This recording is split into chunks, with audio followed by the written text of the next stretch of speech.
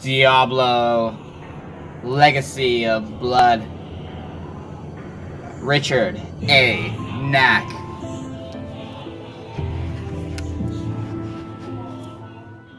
One.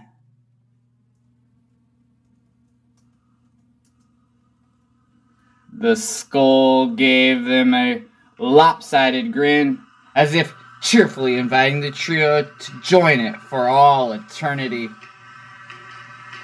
Looks like we're not the first, Satan Tristram murmured. The scarred, sinewy fighter tapped the skull with one edge of his knife, causing the fleshless watcher to wobble.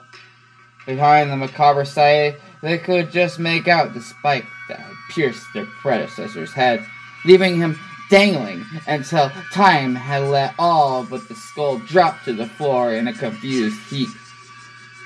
Did you think we would be? Whispered the tall, cowled figure. If Satan had a lean, almost acrobatic look to his build, Fotson seemed nearly cadaverous. The Vajari sorcerer moved almost like a phantom as he, too, touched the skull, this time with one gloved finger. No sorcery here, though. Only crude but sufficient mechanics. Nothing to fear. Unless it's your hat on the next pole. The Vajari tugged at his thin gray goatee. His slightly slanted eyes closed once as if in acknowledgement to his partner's last statement. Whereas Satan had a countenance more akin to an untrustworthy weasel, and sometimes a personality to match, Fotson reminded some of a withered cat, his nebula nose constantly twitching, and the whiskers hanging underneath that nose only added to the illusion. Neither had ever had a reputation for purity, but Knaak would have trusted either with his life, and had several times over. As he joined them, the veteran warrior peered ahead to where a vast darkness hinted of some major chamber.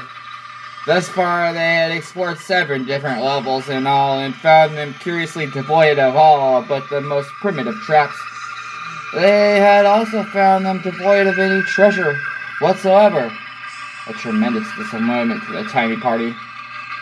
Are you sure there's no sorcery about here, Fotson? None at all?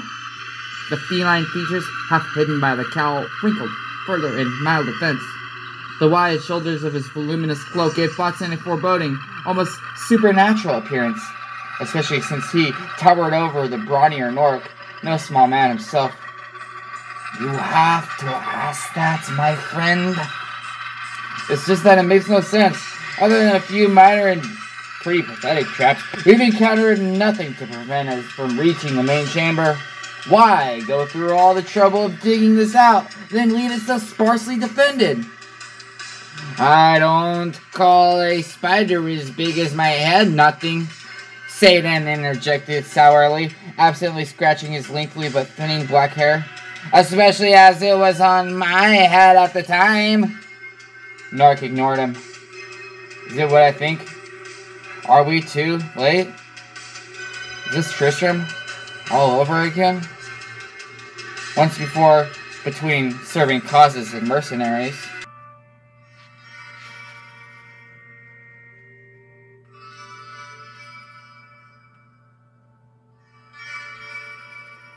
They had hunted for treasure in a small, troubled village called Tristram. Legend had it that in a lair guarded by fiends, there could be found a treasure so very extraordinary in value, it would make kings of those fortunate enough to live to find it. Knaak and his friends had journeyed there, entering the labyrinth in the dead of night without the knowledge of the local populace. And after all their efforts, after battling strange beasts and narrowly avoiding deadly traps, they had found that someone else had stripped the underground maze of nearly anything of value. Only upon returning to the village had they learned the sorry truth that a great champion had descended into the labyrinth but a few weeks before the supposedly slain the terrible demon Diablo. He had taken no gold or jewels, But other adventurers who had arrived shortly thereafter had made good use of his handiwork, dealing with the lesser dangers and carrying off all they could find. But a few days' difference had left the trio with nothing to show for their efforts. Knaak himself had also taken no consolation in the words of one villager of dubious sanity who had, as they had prepared to depart, warned that the champion, so-called the Wanderer, had not defeated Diablo, but rather had accidentally freed the foul evil. A questioning glance by Knaak toward Fotzen had been answered at first with an indifferent shrug by the Vajara sorcerer. There are always stories of escaping demons and terrible curses, Fotzen had added at the time, completely dismissal of the wild warning in his tone. Diablo is generally in the most of the favorites whispered among common folk. You don't think that there's anything to it? As a child, Knaak had grown up being scared by his elders with tales of Diablo, Baal, and other monsters of the night. All stories designed to make him be good. Sadie Trist snorted. You ever seen a demon yourself? Know anyone that had? Knaak had not. Have you, Fotzen? They say Vajara can summon demons to do their bidding. If I could do that, do you think I would be scrounging in empty labyrinths and tombs? And that comment, more than anything else, had convinced Dork then to chuck the villager's words down as yet another tall tale. In truth, it had not been hard to do. After all, the only thing that had mattered then to the three had been what mattered now. Wealth. Unfortunately, it seemed more and more likely once again those riches had eluded him. As he peered down the passage, Fotzen's other gloved hand tightened around the spell staff he wielded. The jeweled top, the source of their light, flared briefly. I had hoped I was wrong, but now I fear it is so. We are far from the first to delve this deep into this place. The slightly graying fighter swore under his breath. He had served under many a commander in his life, most of them during the Crusades from Westmarch, and from surviving those various campaigns, often by the skin of his teeth, he had come to one conclusion. No one could hope to rise in the world without money. He had made it as far as captain, been broken in rank thrice, then finally retired in disgust after the last debacle. War had been Knaak's life since he had been old enough to raise a sword.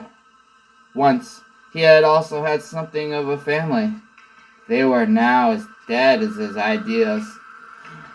He still considered himself a decent man, but decency did not fill one's stomach. There had to be another way. Knaak had decided.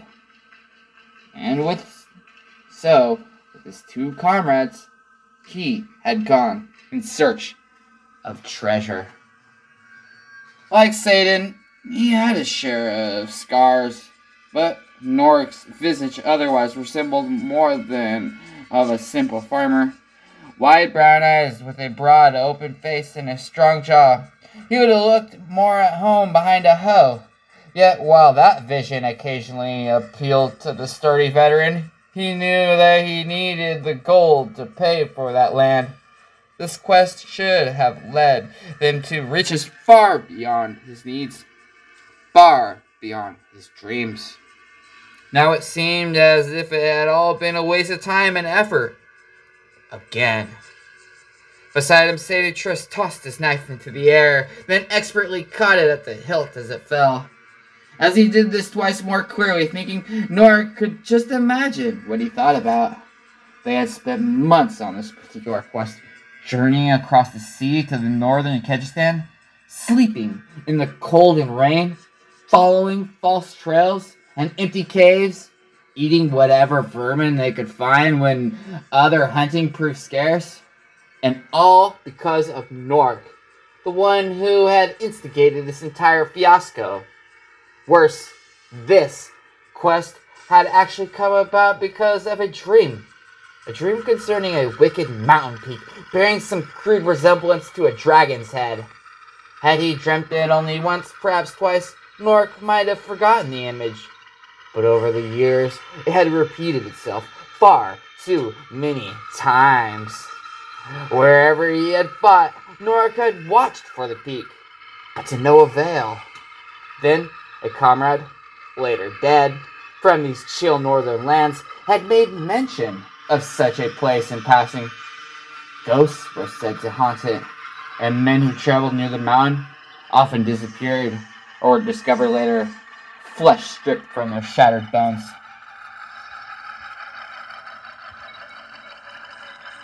There and then, Knaak Vizran had been certain that destiny had tried to call him here. But if so, why had tomb already vandalized? The entrance had been well hidden in the rock face, but definitely open to the outside. This should have been his first clue to the truth, yet Knaak had refused to even see the discrepancy. All his hopes, all his promises to his companions. Tim! He kicked at the nearest wall, only a sturdy boot saving him from a few broken toes. Knaak threw his sword to the ground, continuing to curse his naivety. There's some new general from Westmarch hiring on mercenaries, Satan hopefully suggests.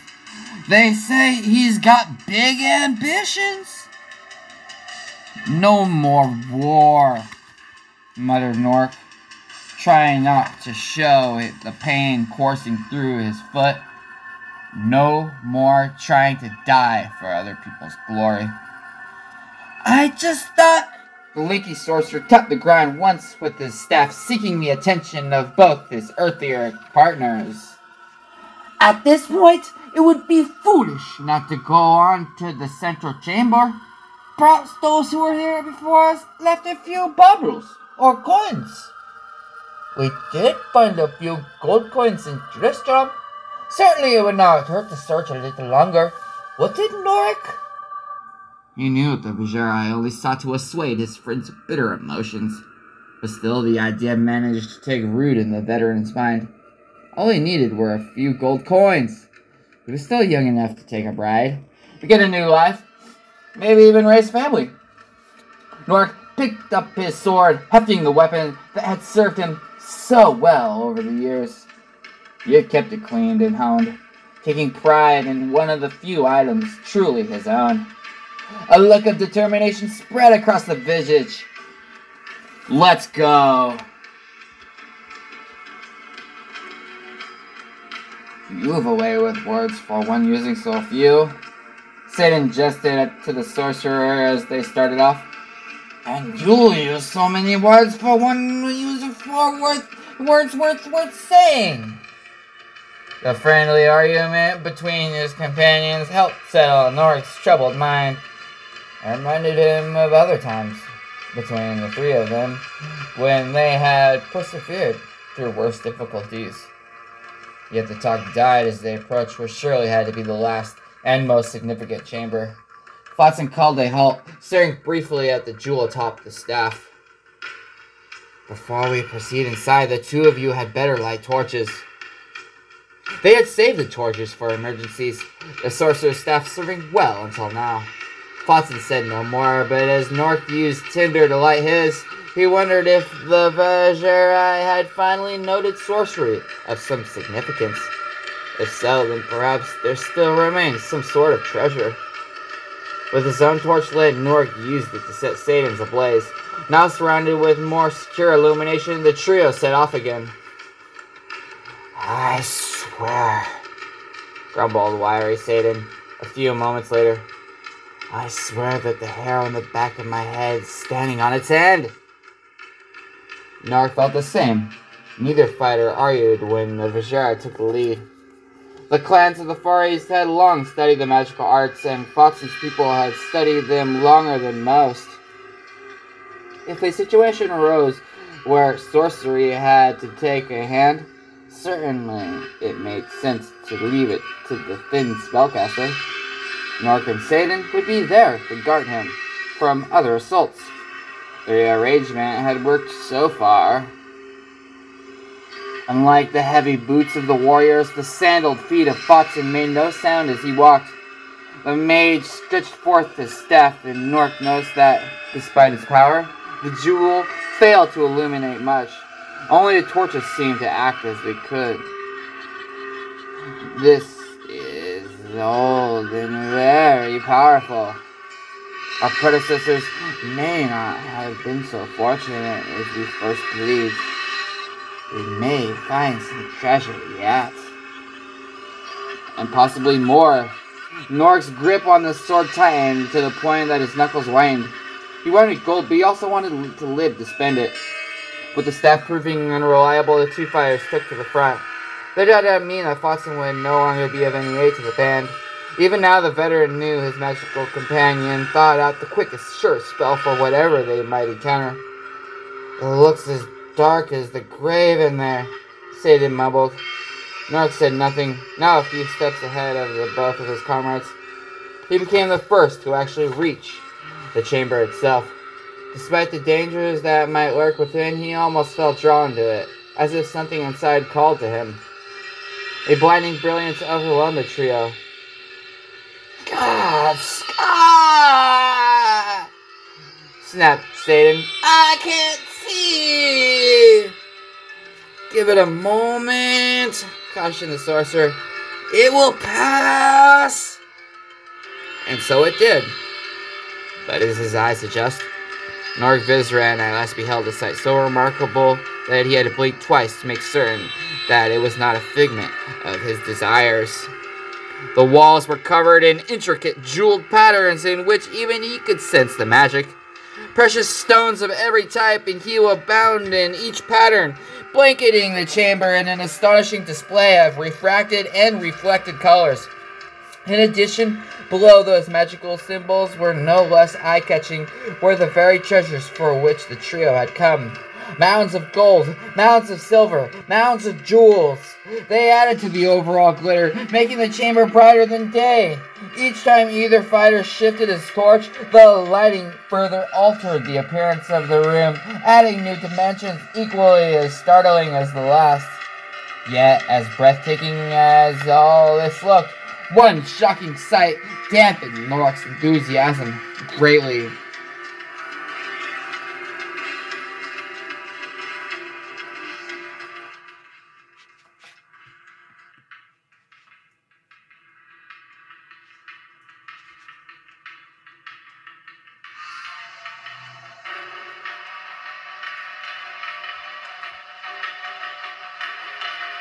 Strewn across the floor, as far as you could see, were the many mangled and decaying forms of those who has preceded him and his friends to this foreboding place. Satan held his torch toward the nearest one. An almost fleshless corpse stood clad in rotting leather armor. Must have been some battle here. These men did not die all at the same time. Knaak and the smaller soldier looked to Fotson, who had a troubled expression on his generally emotionless countenance. What's that you mean? I mean, Satan, that most of them have been clearly dead for far longer. Even centuries. This one near your feet is one of the newest. Some of those over there are but bones. The slight warrior shrugged. Either way, from it, looks like they've all died pretty nasty. There is that. So, what killed them? Here, Knaak answered. Look there. I think they've slain each other. The two corpses he pointed at each had blades thrust into one another's midsections. One, with his mouth still open in what seemed a last horrified cry, wore garments akin to the other mummified body by Satan's feet. The other wore only scraps of clothing, and only a few strands of hair covered by an otherwise clean skeleton. "You must be mistaken," the Vajera replied with a slight shake of his head. "The one warrior is clearly much older than the other." So Knaak would have supposed, if not for the blade thrust in the other corpse's torso. Still, the deaths of the two men long ago had little bearing on present circumstances. "Watson, do you sense anything? Is there some sort of trap here?" The gaunt figure held his staff before the chamber for a moment, then lowered it again, in disgust quite evident. "There are too many conflicting forces in here, Knaak. I can get no accurate sense of what to seek. I sense nothing directly dangerous. Yet..." To the side, Satan fairly hopped about in impatience. So did we leave all this? Leave all our dreams? Or we take a little risk and gather ourselves a few empires worth of coin? Knaak and the sorcerer exchanged glances. Neither could see any reason not to continue, especially with so many enticements before them. The veteran warrior finally settled the matter by taking a few steps farther into the master chamber. When no great bolt of lightning nor demonic creature struck him down, Satan and the Vajera quickly followed suit. "Must be a couple dozen at least." Satan leapt over two skeletal corpses still trapped in struggle.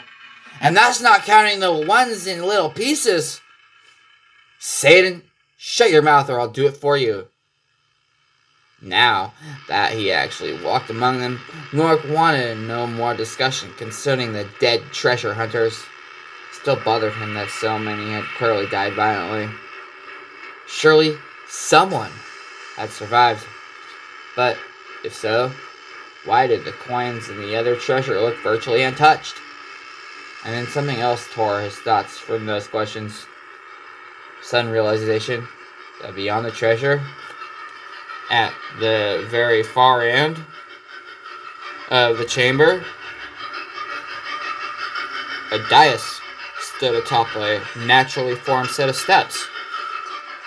More important, atop that dais lay mortal remains, still clad in armor. Thoughts, man. Once the mage had come to his side, Knaak pointed to the dais and muttered, "What do you make of that?" Watson's only reply was to purse his thin lips and carefully make his way toward the platform. Knaak followed close behind. "It would explain so much," you heard the Vajari whisper. "It would explain so many conflicting magical signatures and so many signs of power." "What are you talking about?" The sorcerer finally looked back at him. "Come closer and see for yourself." Knaak did just that. The sense of unease that had earlier filled him now amplified as the veteran peered at the macabre display atop the platform. He had been a man of military aspirations. That much Knaak could at least tell. Even if of the garments only a few tattered remains existed. The fine leather boots lay tipped to each side, pieces of the pants sticking out of them. What likely had been once a silk shirt could barely be seen under the majestic breastplate laying askew on the ribcage. Underneath that, blackened bits of a formerly regal robe covered much of the upper half of the platform. Well-crafted gauntlets and gutter-shaped plates, van braces, gave the illusion of arms still sinewy and flesh-bound, whereas other plates, these overlapping, did the same for the shoulders. Less successful was the armor on the legs, which along with the bones there lay askew as if something had disturbed them at some point. "Do you see?" Watson asked, not certain exactly what he meant. Knaak squinted. Other than the fact that the armor itself seemed colored in an unsettling yet familiar shade of red, he could see nothing that would have... No head. The body on the dais? Head? No head. Knaak glanced past the dais. Saw no trace on the floor. You made mention of that to the sorcerer. Yes. It is exactly as described. The lanky figure swept toward the platform, almost too eager in the veteran's mind. Watson stretched out a hand, but held back at the very last moment from touching what lay upon it. The body placed with the top to the north, the head and the helm separated already in battle, now separated in time and distance in order to ensure an absolute end to the matter. The marks of power set into the walls, there to counter and contain the darkness still within the corpse. But... Watson's voice trailed off as he continued to stare.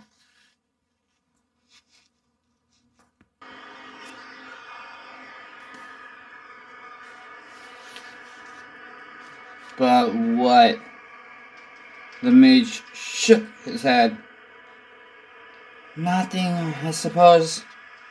Perhaps just being so near to him unsettles my nerves more than I'd like to admit. By now, somewhat exasperated with Watson's murky words, Knaak gritted his teeth. So, who is he? Some prince? By heaven, no! Do you not see? One gloved figure pointed at the red breastplate. This is the last tomb of Bartok, Lord of Demons, Master of Darkest Sorcery. The Warlord of Blood. The words escaped Knaak as little more than a gasp. He knew very well the tales of Bartok, who had risen among the ranks of sorcerers, who too later to turn to the darkness, to the demons. Now the redness of the armor made perfect and horrible sense. It was the color of human blood. In his madness, Bartok, who even the demons had first seduced him, had evidently come to fear, had bathed himself before each battle in the blood of previously fallen foes. His armor, once brilliant gold, had become forever stained by his sinful acts. He had razed cities to the ground, committed atrocities unbounded, would have continued on forever. So the stories went, if not for the desperate acts of his own brother Horizon and the other Vajerai sorcerers who had used what knowledge they had retained of the ancient, more natural magics to defeat the fiend. Bartok and his demon host had been slaughtered just short of victory. The warlord himself decapitated just in the midst of casting a dire counterspell. Still untrusting of his brother's vast power, even in death, Horizon had commanded that Bartok's body be forever hidden from the sight of men. Why they had not simply burned it, Knaak did not know. But certainly he would have tried. Regardless, rumors had arisen shortly thereafter of places where the Warlord of Blood had been laid to rest. Many had sought out his tomb, especially those of the black arts interested in possible lingering magic, but no one had ever claimed to truly find it. The Vajerai likely knew more detail than Knaak, but the veteran fighter understood all too well what they had found. Legend had it that, for a time, Bartok had lived among Knaak's own people, that perhaps some of those with whom the soldier had grown up had been, in fact, descendants of the monstrous deposit's followers. Yes, Knaak knew very well the legacy of the warlord. He shuddered, and without thinking, began to back away from the dais. Watson, we're leaving this place. But surely, my friend, we're leaving. The cowled figure studied Nork's eyes, then nodded. Perhaps you are right. Grateful Nork turned to his other companion. Satan, forget about everything. We're leaving here now. Something near the shadowed mouth of the chamber caught his attention. Something that moved, and that was not Satan Trist. The third member of the party presently engaged himself in trying to fill a sack with every manner of jewel he could find. Satan! Snapped the older fighter. Drop the sack! Quick! The thing near the entrance shuffled forward. Are you mad? Satan called, not even bothering to look over his shoulder. This is all we've ever dreamed about! A clatter of movement caught Nork's attention. A clatter of movement from more than one direction. He swallowed as the original figure moved better into view. The empty eye sockets of the mummified warrior they had first stepped over greeted his own terrified gaze. Satan! Look to your back! Now, at last, he had his partner's attention. The wiry soldier dropped the sack instantly, whirling about and pulling his blade free. However, when he saw what both Nork and Watson already faced, Satan's Trist countenance turned as pale as bone. One by one, they began to rise, from corpse to skeleton. Those who had preceded the trio to this tomb. Now Nork understood why no one had ever left alive, and why he and his friends might soon be added to the grisly ranks.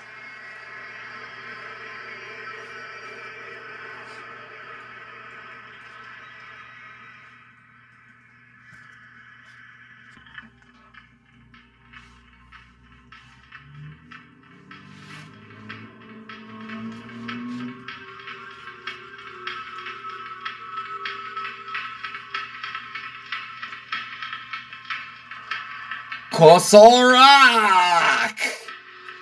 One of the skeletons nearest to the sorcerer vanished in a burst of orange flame. Watson pointed a finger at another, a half-clad ghoul with some traces of his former face still remaining. The Vajera repeated the word of power. Nothing happened. My spell! Stunned Watson failed to notice another skeleton on his left, now raising a rusted but still serviceable sword and clearly intending to sever the mage's head from his body. Watch it! Nork deflected the blow, then thrust. Unfortunately, his attack did nothing, the blade simply passing through the ribcage. In desperation, he kicked at his horrific foe, sending the skeleton crashing into another of the shambling undead. They were outnumbered several times over by foes who could not be slain by normal means.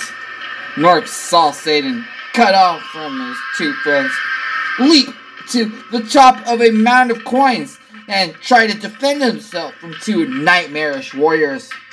One a cadaverous husk, the other a partial skeleton with one good arm. Several more closed in from behind those two. Watson, can you do anything? I'm trying a different spell. Again, the Vajera called out a word. This time, the two creatures battling with Satan froze in place. Not one to miss such an opportunity, Trist swung at the pair with all his might. Both ghouls shattered into countless pieces, their entire top halves shattered on the stone floor. Your powers are back! Nork's hope rose. They never left me. I fear I only have one chance to use each spell, and most of those still remaining take much time to cast. Nork had no chance to comment on the terrible news.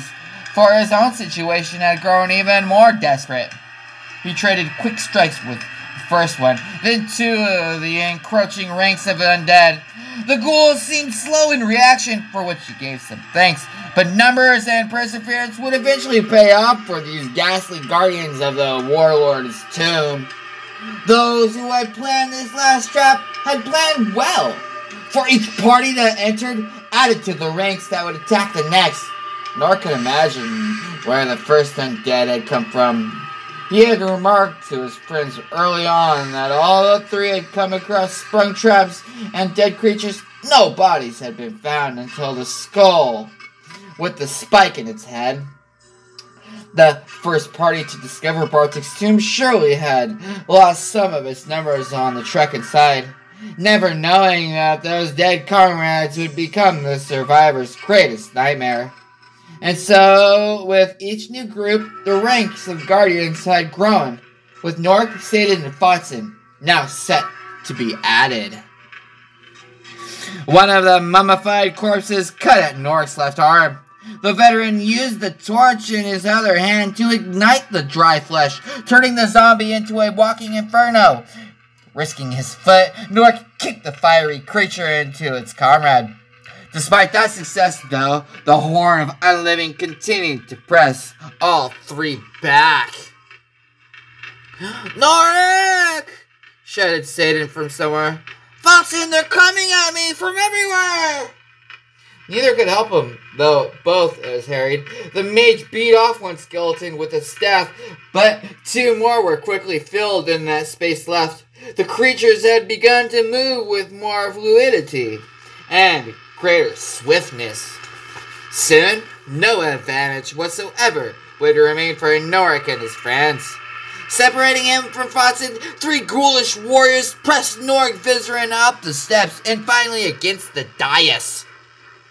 The bones of the warlord of blood rattled in the armor, but much to the hard-pressed veteran's relief, Bartek did not rise to command this infernal army. A flash of smoke alerted him to the fact that the sorcerer had managed to deal with yet another of the undead, but Knaak knew that Fotson could not handle all of them. So far, neither of the fighters had managed much more than a momentary stalemate. Without flesh for their blades to penetrate, without vital organs that could be skewered, knives and swords meant nothing. The thought of one day rising as one of these to slay the next hapless intruders sent a shiver down Knaak's spine. He moved along the side of the dais as best as he could, trying to find some path by which to escape. To his shame, Knaak knew that he would have happily abandoned his comrades if the opening to freedom had abruptly materialized. His strength flagged. A blade caught him in the thigh. The pain not only made him cry out, "Ah!" but caused Knaak to lose his grip on the sword. The weapon clattered down the steps, disappearing behind the encroaching ghouls. His leg nearly buckling, Knaak waved the torch at the oncoming attackers with one hand, while his other sought some hold on the platform. However, instead of stone, his grasping fingers took hold of cold metal that offered no support whatsoever. His wounded leg finally gave out. Knaak slipped to one knee, pulling the metallic object he had accidentally grabbed with him. The torch flew away. A sea of grotesque faces filled the warrior's horrified view as Knaak attempted to right himself. The desperate treasure hunter raised the hand with which he had tried to garner some hold, as if by silently beseeching the undead for mercy, he could forestall the inevitable. Only at the last did he realize that his hand had raised now and had somewhat become clad in metal. A gauntlet. The very same gauntlet that he had earlier seen on the skeleton of Bartek. Even as the start of the discovery registered in his mind, a word that Knaak did not understand ripped forth from his mouth, echoing throughout the chamber. The jeweled patterns in the walls flared brighter, and the unearthly foes of the trio froze in place. Another word This one, even less intelligible, burst free from the stunned veteran. The patterns of power grew blinding, burning, and exploded. A fearsome wave of pure energy tore through the chamber, coursing over the undead. Shards flew everywhere, forcing Knaak to fold himself into as small bundle as possible. He prayed that the end would soon be relatively quick and painless. The magic consumed the undead where they stood. Bones and dried flesh burned as readily as oil tender. Their weapons melted, creating piles of slag and ash. Yet it did not touch any of the party. "What's happening? What's happening?" he heard Satan cry. The Inferno moved with acute precision, sweeping over the tomb's guardians, but nothing else. As their numbers dwindled, so too did the intensity of the force, until at last neither remained. The chamber became plunged into near darkness. The only illumination now, the two torches, and the little bit of light reflected by the many ruined stones.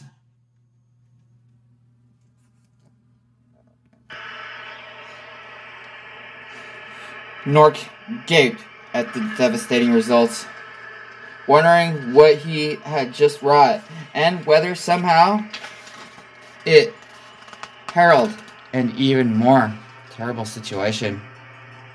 He then stared down at the gauntlet, afraid to leave it on, but equally fearful of what might happen if he tried to remove it. They have all been devoured, Watson managed, the Vajari forcing himself up to his feet. His robe had been cut in many places, and the thin mage held one arm where blood still flowed over a nasty wound. Satan hopped down from where he had been battling. Remarkably, he looked entirely uninjured. But how? How indeed? Knaak flexed his gloved fingers. The metal felt almost like a second skin, far more comfortable than he could have thought possible. Some of the fear faded as the possibilities of what else he might be able to do became more obvious. "Norik," came Watson's voice. "When did you put that on?" He paid no attention, instead thinking that it might be interesting to try the other gauntlet. Better yet, the entire suit, and see how it felt. As a young recruit, he had once dreamed of rising to the rank of general and garnering his riches through victory in battle. Now that old, long-faded dream seemed fresh and, for the first time, so very possible. A shadow loomed over his hand. He looked up to see the sorcerer eyeing him in concern. "Knaak, my friend, perhaps you should take off that glove." Take it off? Suddenly, the notion of doing so made absolutely no sense to the soldier. The gauntlet had been the only thing that saved their lives. Why take it off? Could it be that the Vajari simply coveted it for himself? In things magic, Watson's kind knew no loyalty. If Knaak did not give him the gauntlet, the odds were that Watson might simply take it when his comrade could not stop him. A part of the veteran's mind tried to dismiss the hateful notions. Watson had saved his life more than once. He and Satan were Knaak's best and only friends. The Eastern mage would certainly not try something so base, would he? "Knaak, listen to me." An edge of emotion, perhaps envy, perhaps fear, touched the other's voice. "It is vital right now that you take that gauntlet off. We shall put it back on the platform." "What is it?" Satan called. "What's wrong with him, Watson?" Knaak became convinced that he had been right the first time. The sorcerer wanted his glove. "Satan, ready your blade. We may have to..." "My blade? You want me to use it on Knaak?" Something within the older fighter took control. Nork watched as if from a distance as the gauntleted hand darted out and caught the Vajari by the throat. Satan!